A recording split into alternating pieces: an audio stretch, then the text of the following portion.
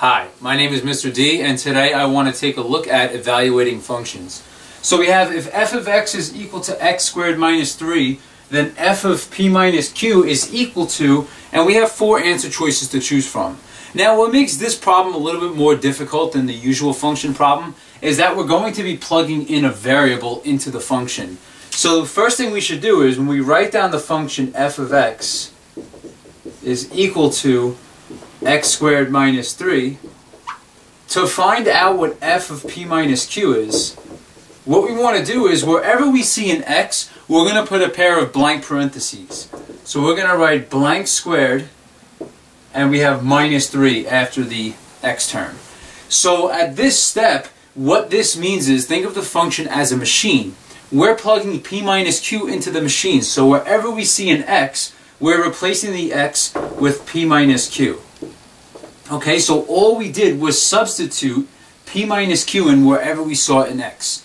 So for the next step, to find out the value of f of p minus q, as you get better at this, you'll start to do it mentally, but we have to multiply p minus q times p minus q. That's what it means to square p minus q. We're multiplying it by itself twice. So then for the next line, we have f of p minus q equals, and now we just have to multiply this out. First we're doing p times p, which is p squared. Then we have p times negative q, which is negative pq. Then we have negative q times p, which is another negative pq. And then last we have negative q times negative q is a positive q squared. Remember, when we multiply two negatives, it turns positive. Okay, and we have the minus 3 on the end. That's not going anywhere. So then for the last line, what we could do is we could combine like terms. So to find out, we have f of p minus q is equal to, and we have p squared minus, well, we have minus pq, that's minus 2 pq plus q squared minus 3.